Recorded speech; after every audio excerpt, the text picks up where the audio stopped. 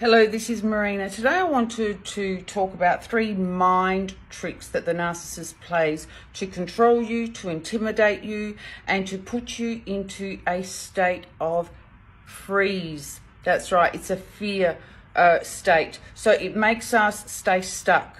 We don't necessarily just become frozen, but we stay stuck in the situation, and it's because of these mind control games. So what is one of the ways that they do this? One of the ways that they do this is that when you go to talk about your feelings, possibly they've said something, possibly they're not showing you, a level of commitment or emotional consistency giving to you, then what they'll do is that they'll say that you overthink things, that you think too much.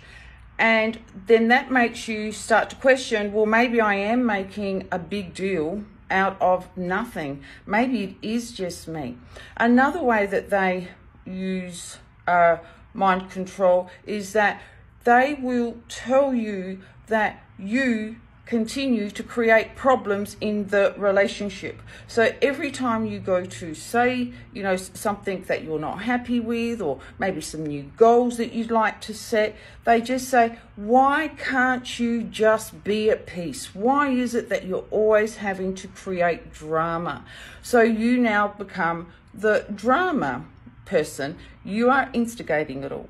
And the third way that they control you with your mind is that when you say to them, you were supposed to be home at 6 o'clock tonight, where have you been? It's now 8 o'clock and you weren't answering your phone.